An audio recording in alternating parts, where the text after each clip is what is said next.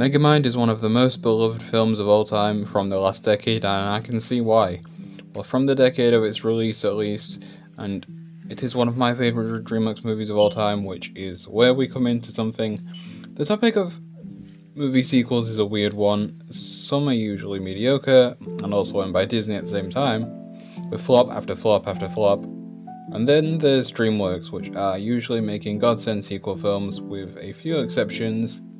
And now that they've decided to take a big dump on the first Megamind by releasing a sequel 14 years after the original, this film even looks much worse than the original, so much in fact that the best parts of that said trailer for Megamind 2, the sequel, were reused clips from the original film.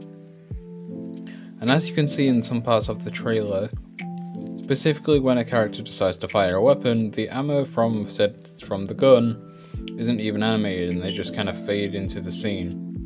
Not to mention Megamind's downgrading looks from what the original was. It looked amazing for its time and still holds up to this day. And this film is also missing a lot of the original charm. The original actor not even getting Will back to voice Megamind. And I can just say with confidence, even when the movie's not getting a theater release, it's safe to say it's gonna probably be a gigantic flop, and there's not one positive comment on the trailer about it.